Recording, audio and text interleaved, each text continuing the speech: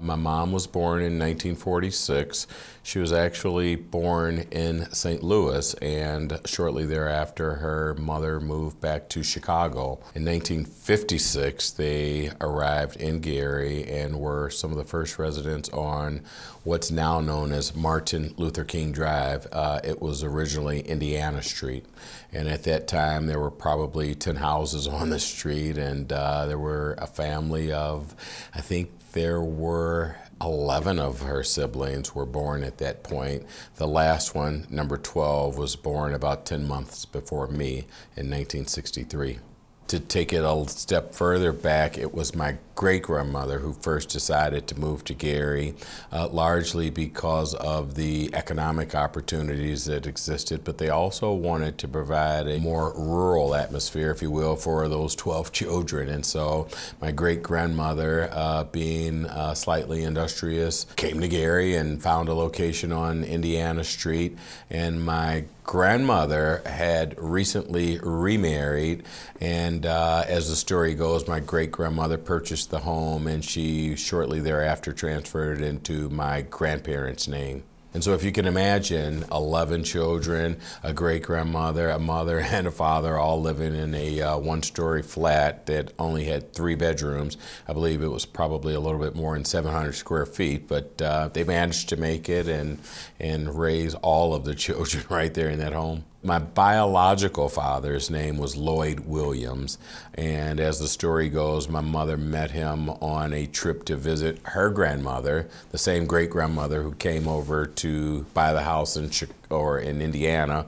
Once she purchased the home and turned it over to my grandparents, she migrated back to Chicago, and my mother would visit her on the weekends, and that's where she met my biological dad. She was a young girl going back to visit her grandmother, and my biological father worked somewhere off of Roosevelt Street, and the two met and shortly thereafter established a relationship, and I was born out of wedlock.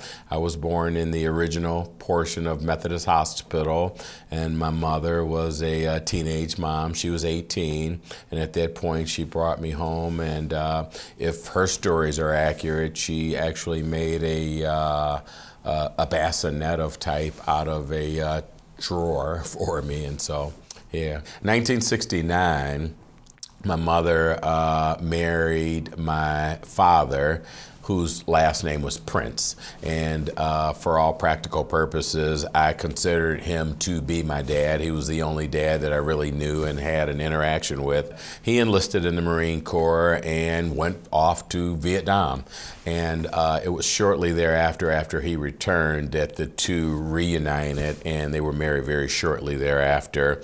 And that's when my name was officially changed. And so back to the name Jerome Abner Prince. The Abner is a significant portion because that was my great-grandfather's name, and I also had an uncle name on my mother's side, that is, had an uncle named Abner. I never liked the name, right? And so if you can imagine 1969, there's the remnants of Little Abner, if you will, and I don't know if you know a bunch about that, but Little Abner was a cartoon character, a comic strip character. In addition to that, there was the only other Abner I knew, which was the Abner from the television show Bewitched. And I was teased about the name. It just, I mean, they called me everything but Abner. And I very specifically remembering to ask my mother to change my name before I enrolled in school. And so she acquiesced, and she basically inverted my name. I was born Abner Jerome Marshall, which was my mother's maiden name. And shortly thereafter, she inverted the first and the middle name, so I became Jerome Abner Prince. And that's who I am today.